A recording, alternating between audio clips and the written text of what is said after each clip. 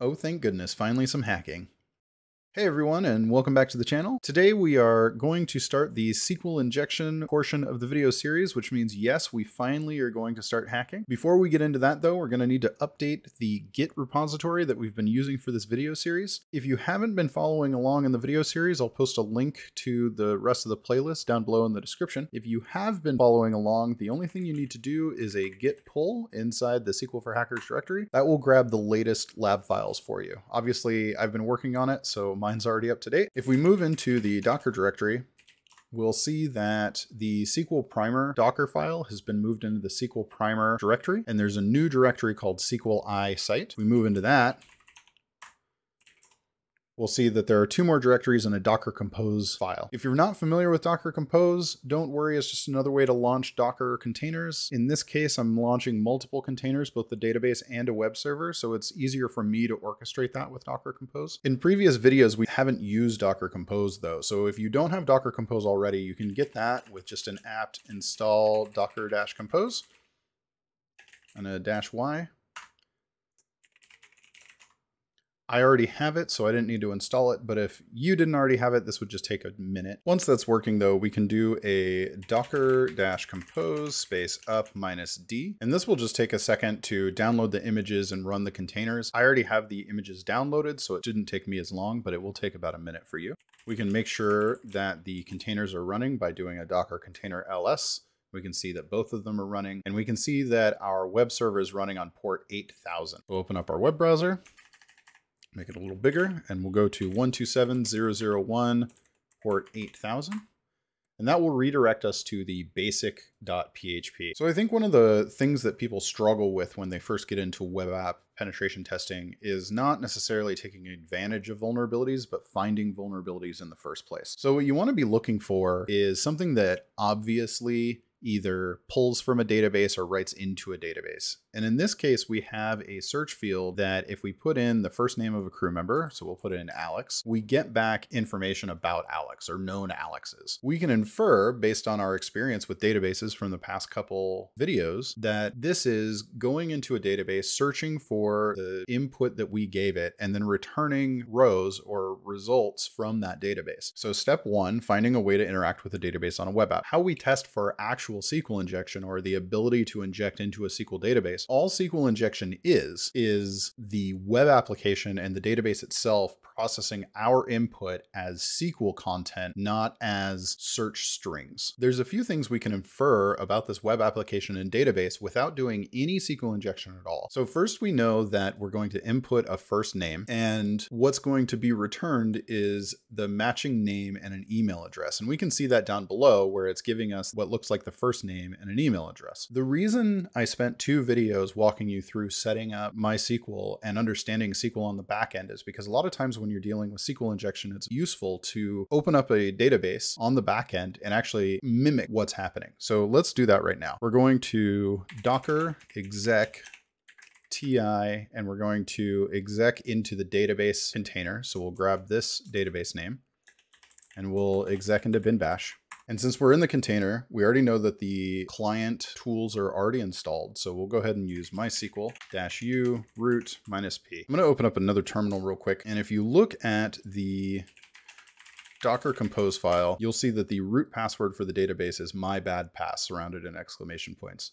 We can close this, and when it asks us for the password, we can do bang mybadpass bang. So we don't know what the database or the table is right now, but we can already infer based on the stuff that we see on the web page that the query is something like select first name, email address from, we'll call it a directory because that's the name of the page, where first name equals input.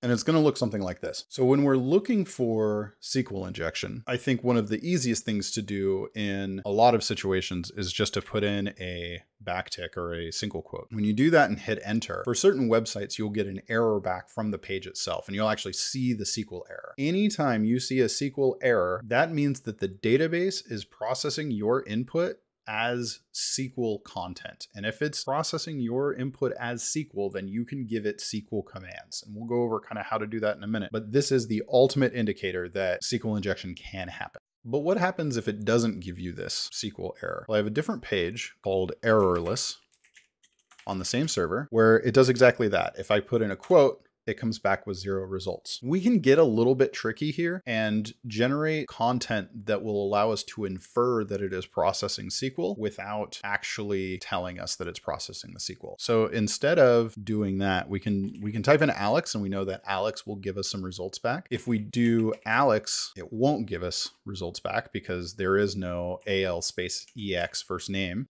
However, if we do AL single quote space single quote EX, what's happening inside of SQL is that there is no space between the L and the E in the string. There's only a space between the single quotes. It will treat these as concatenated strings. If you think about JavaScript or Python or anything like that, it's the equivalent of doing something like this, where you do AL single quote plus single quote EX. It's just concatenating the strings. So when we run this, we get back Alex. That means that it's processing our input as SQL, and that's allowing us to infer that SQL injection is available to us. Now, what happens if it doesn't even give us this amount of feedback? Well, that's called blind SQL injection, and we're going to go over blind SQL injection in the advanced video, which is going to come out next week. Now, once you understand that your input is being taken as SQL, you can start to craft different types of exploits that do different things. And the first thing that comes to mind is bypassing business logic. And all that means is that we're going to leverage the SQL injection to make the application do something that it wasn't quite meaning to do. And there's really one major example that comes to mind for everybody, and I'll show it to you in 2 different ways. I'm sure everybody's seen this, where it's single quote or 1 equals 1 semicolon dash dash space. In order to understand what this is doing, let's flip back over, and we'll close this because we don't need it. We're actually going to go into the database itself so that I can illustrate what exactly this is doing for us. So we're going to use the T web app database, and we're going to set up the actual query. Now, before I spelled out first name and email address because we were guessing what the query was going to be. I wrote the query, I wrote the web app, so I don't need to guess. So it's fname, and we're also going to select email from directory, where fname equals, and this is where our input goes. Now, this is the actual query that's ran after you hit submit on that web server. So what we're doing is we're putting all of our input between these 2 single quotes. So the first thing we have is a single quote. We say or 1 equals 1. If we just hit enter here, we have something called unbalanced quotes. We actually have an extra quote here, and the database is actually expecting there to be another quote to end this string. And if we just hit enter, it actually complains about this. So let's try this again. And that is the purpose of doing the semicolon and the dash dash space. The dash dash space is telling it that there's a comment after this, which means to ignore everything in the SQL statement after the dash dash. And that gets rid of that extra quote that we can't get rid of. So we just comment it out and we put our own semicolon there to end the SQL statement. The 1 equals 1. Well, let's do this without the 1 equals 1. If we just do this, which is the same as this. So if we just have an empty input, that means that it's going to return every row where the fname is blank, which is 0. However, what we're doing with the 1 equals 1 is that the database is going row by row and seeing if fname is blank, which it isn't. There are no records where the fname is blank. Or does 1 equal 1? Well, 1 does equal 1, so we're going to return that record. Next row, is fname blank? No. Does 1 equal 1? Yes, return that record, and so on, all the way down the table. We're not modifying the table that's being queried. That's happening way over here outside of our quotes. We're not changing the database, nothing. We're just going through the table that is selected by the query and checking each row if 1 equals 1. So when we hit enter here, we get everything. And if we hit enter here, we get everything. The other example that I have for you is using the or 1 equals 1, but we're going to check it out in a login page. And this is what I mean by subverting business logic. We are taking the business logic, which is going to be something like match the row where username equals and password equals. And if you get a result, then you can log in as that person. So what we're going to do here is we're going to type in J. Holden because he is the captain of the Tachi, or the Rocinante as it later becomes called. And we want to log in as J. Holden, but we don't know his password. So what we can do, and you're going to see this blacked out, but single quote, space, or 1 = 1, semicolon, dash, dash, space. And we see here that it says welcome J. Holden. And just to prove to you that it's the SQL injection that's working, I just didn't type in his password. I can put in just anything here and it says username or password invalid. So we're utilizing this same string to bypass authentication. This is very common in CTFs, but I don't see this specific attack working very often in the wild. There are other ways to abuse login forms with SQL injection, but this is just not a very common one outside of examples and basic CTF challenges. Moving back to the basic page, there's a slightly more elegant way that I do that same attack that doesn't require the semicolon dash dash. And what that is this. Now, what this is doing is achieving the same thing, but it's actually balancing the quotes inside of our query rather than trying to comment out the rest of the query. This has two benefits. The first is that it uses less characters, and I don't mean that it is shorter in the number of characters that you have to type. What I mean is that the number of different, or the number of unique characters is lower. A lot of times developers try and generate security filters, but don't necessarily do it the correct way. And we will be covering how to mitigate SQL injection in a couple videos. What they'll do instead is they'll filter out bad characters. The more ways we know to execute, the more flexible we are when we generate our attacks, and the more consistently we can evade filters. If we take a look at this, the same payload, but written slightly differently in the database,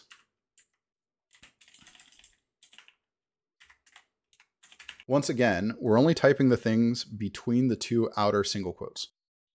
So we've got these two are provided by the web app, and then we type in the single quote, space, or space, single quote 1, single quote equals, single quote 1. And that's all we're typing. It's leveraging the quotes that are provided by the web app and balancing the quotes naturally. Well, let's move on to something a little more complex and a little more useful. What if we wanted to find out what other tables existed in the database, or what other databases we have access to? We don't necessarily want to be stuck in the table that was pre-selected for us by the web app developer. The way we're going to do that is with the union select statement in SQL. What that looks like as a refresher from previous videos is that we have a normal select statement. So we'll just use the previous one we were using. And we'll say Alex, and we'll union select email and comment from comments. It's important to remember that union select needs to select the same number of columns with each union select. Additionally, each column needs to match in data type for the most part. MySQL tends to be a little more fuzzy with this. Other databases are a little more strict, where if you have a column that returns in integer, then anything in the union select for that column needs to be an integer as well. But how do we go about doing a union select through SQL injection? Well, there's a few steps. The first step is to get an idea of what our intended output looks like. So if we just type in Alex, we see that it's returning two fields, or two columns. One is the F name and one is the email address. Those are both strings. So we understand that we need to make sure that our union select returns two strings. What we need to do is figure out what data we even want access to. So our next step is to start mapping the database. And the first step of doing that is fingerprinting which database we're working with. In this series, we've been using MySQL, so we already know what database we're working with. But if we didn't know, then there's a series of ways that we can kind of tell. Every database has a slightly different metadata setup. They have a series of tables that contain metadata about the database, and every database is laid out slightly differently. What we can do then is try and select from those metadata tables. If one doesn't work, move on to the metadata table of the next type of database. We're not going to go over every single database because there are plenty of cheat sheets on the internet. So we're just going to query directly from what the MySQL one looks like. So what we're going to do is we're going to try and dump out the list of tables available to us. We're going to start our union select, and we're going to ask for table name and table schema. Table schema in this case just being the database that the table belongs to. From information schema, which is the meta database for MySQL dot tables. And in this case, since we can't balance the quotes ourselves, we're going to do the semicolon dash dash space. And when we hit enter, we'll see all of the different tables that are available to us. You notice that it's not saying table name, database name here. We're within the confines of the way that the web app developer wrote the web application and defined the query. This is one of the reasons that we need to make sure that our union select has the same number of columns as the original query does, because otherwise there wouldn't be anywhere to display those additional columns. As we scroll through this, we don't really need to pay attention to the information schema results. Sometimes they're useful, but oftentimes they're not. We could clean this out a little bit by doing a where table schema not equal to blah. Otherwise, we can just scroll past it. And we can see down here, we're getting into the T web app and then also something called secrets. So that might be interesting later, and I'll show you how to query other databases here in a second. But for now, let's just focus on the T web app database and specifically the users table. That is generally the name of tables where usernames and passwords are stored, other types of credentials like hashes or keys, etc. So anytime you see a users table, your ears should perk up a little bit. Now, the next thing we want to know is what the columns for these tables are. So let's set up a union select again. And this time we're going to say that we want the column name and the data type, because we want to match the results to the data types that are listed in our table from information schema dot columns, where table name equals, and here we can actually balance our quotes a little bit, where the table name equals users. And we hit enter. So we can see that there is an ID field, a username field, a password field, and an email field. We only have access to 2 columns, so we just pick 2 of them, and frankly the username and password columns are the ones that we want the most. If we really wanted email, or there was another couple columns here that we really wanted, what you may end up having to do is 3 separate queries where you say give me the username and password, and then give me the username and email address, and then the username and ID, because that way I can tie each of the rows to the corresponding username. So now that we know what column names we want from the users table, we can set up our union select to dump that specifically. So we're going to close out the previous query. We're going to do our union select, and the 2 columns that we want are username and password from the users table. And we could do a where like 1 equals 1 so we can balance out our quotes, but that's not super important in this case. So we can just do the colon dash dash space.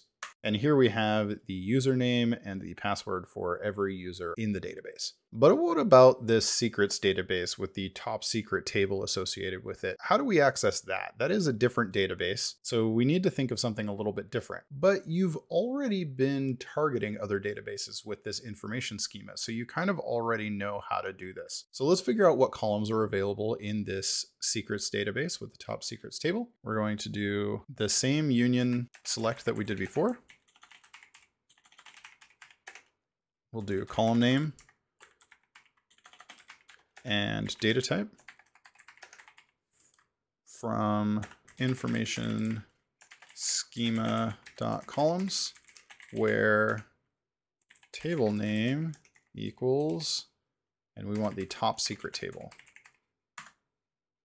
And here we have a user and role. So it looks like some sort of database tracking users and kind of what roles they have. So now we want to do a union select similar to the previous username and password union select that we had, but targeting a different database. So we want to select the user and the role from, and we're going to do a database.table syntax. So we want to grab the database, the secrets database dot top secret table, semicolon dash dash space.